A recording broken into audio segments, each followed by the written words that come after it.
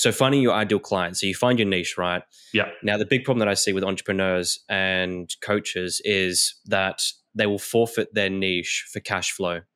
How important is it to balance those two? Like, is it, if one was in that situation where they're like, I know my niche, I know there's a market there, it's going to take a bit of time for me to, build that clientele up. Should I just get a part-time job, or should I just take on any work? I've got all my friends asking me for this. I've got this random person over here showing interest. What would you do in that situation? Would you just do everything?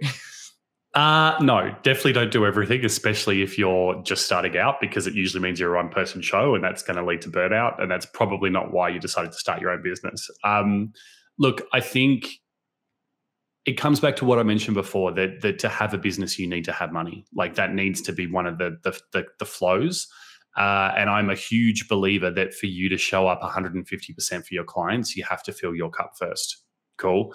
Having said that, money is just a resource, right? So whatever a comfortable lifestyle looks like for you, you've got to get that right, so that you can really help and support your clients to create the transformation that they want.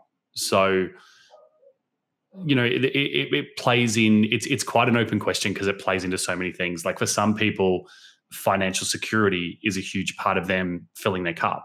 So getting the part-time job is going to help them do that while they're trying to figure out the clients. However, you and I know that if you put the work in and you actually do the stuff and you nail the messaging, we've had clients make 10 grand in 2 weeks. You know what I mean? Like, I had one client recently that had the security issue. Yeah, she had that financial security issue. She was in a job for 6 months working with us. The job was consuming her. She wasn't getting anything done. And she finally took the leap.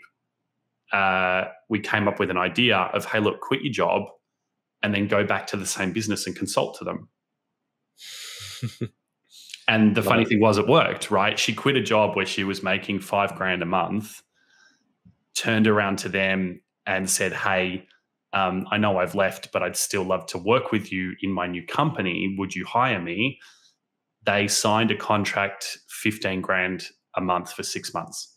So she tripled her income.